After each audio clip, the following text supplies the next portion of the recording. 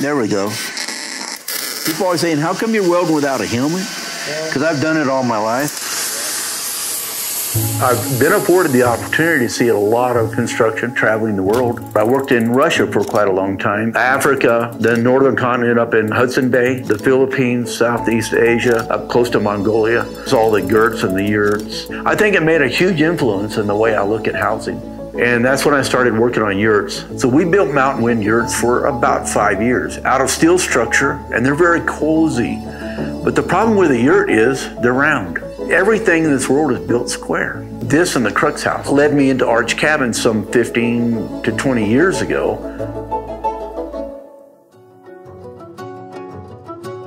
Arch cabins is a modified Crux house. The Crux house was originally built in England back in the medieval ages, and what they would do would find trees that were leaning over a river, and they formed a half of an arch. And they would cut the tree right down the center, open it up into an arch. When you put a high arch one against the other, they're pressing against one another, all that force translates down into the foundation. And so when I was studying architecture, I saw the Crux house and I said, that's totally brilliant. You know what? I think I can do this in steel.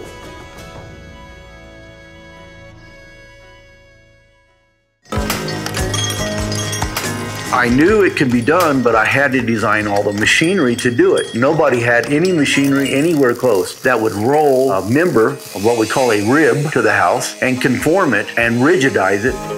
So I went out in the shop and I designed what we call Generation 1 roll machine. It did a good job, but it didn't do what I wanted it to do exactly. So we built the second machine, Generation 2 roll machine. Better, but still not quite like I wanted. And then one winter, I built Generation 3 machine, which was a hydraulic driven machine. I painted this machine gold. My wife and children asked me, why in the world would you paint this thing gold? Why isn't it black or industrial colors? I said, well, this is a machine that laid the golden egg right here. This machine is perfect. And so we went into production with that machine.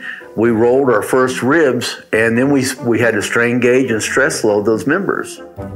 That's where we came up with 2.56 times stronger than a standard piece of steel. Our houses have been known to be in hurricanes with 150 plus mile-an-hour winds, where they're in a neighborhood where there's no neighborhood left, and the arch cabin is sitting out there by itself. Heavy snow loads, 100, 120 pound snow loads, no problem. Our stress loads are calculated to 3 to 4 times catastrophic failure. So there's a huge safety margin in houses that's built in on the engineering spectrum. Now the secret is it's rolled on 5 different axes.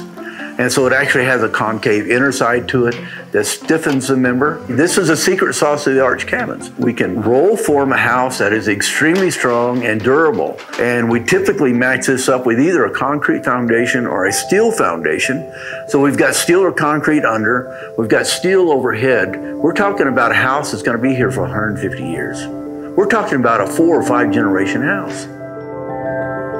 That's the vision we have, build long-term, durable, inexpensive houses for the masses. We went into NASA probably 6 or 7 years ago, and I met with 200 NASA engineers. They said, this is so simple, but yet so effective and so into the future. We can see this taking over the housing market.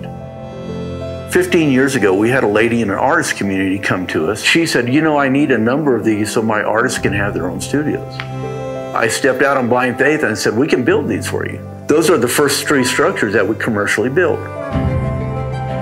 The more we built, the more requests we had. Before I know, we're building 40, 50, 60, 70 houses. Last year, we built 176 houses and shipped them all over the United States. And this year, I think we're looking to double to triple that.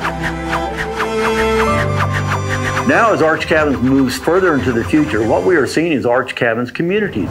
We're seeing places where they're building multiples and multiples of arch cabins. They have arch cabins community centers where they have gatherings and meals. Some of these communities are going to be as strong as 100 house communities. So all these people will work, play, and be centered around arch cabins. We have some of these communities that are special need communities. Battered wives, abused children, the soldiers that come home and interject themselves back into society.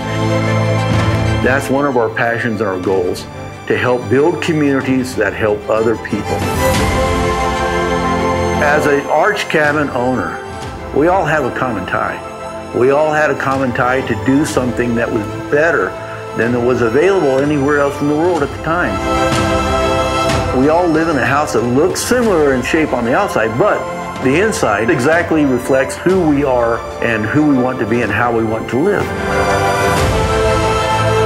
Arch Cabins is people and providing a cost-efficient means of housing that will serve the masses. Arch Cabins, better by design.